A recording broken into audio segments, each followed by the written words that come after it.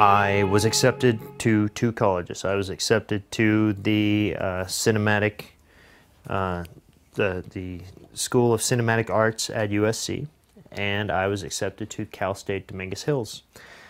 Only difference was Cal State Dominguez Hills was going to give me a scholarship. USC, being the big highfalutin film school that they are, they decided that, no, Mr. Robinson, you're not as talented as you told us you were, and you will have to pay if you want to come to USC. And I was like, what, so I can sit around with a bunch of bearded faggots that all want to be the next fucking Spielberg?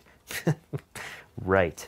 So instead I went to Cal State Dominguez Hills, where for 1 semester, until that's all it took me to learn everything I needed to know to be a good filmmaker. I wasn't going to learn it from those douches, like, you know, and you don't learn to make film in a school. You learn to make film on a film set.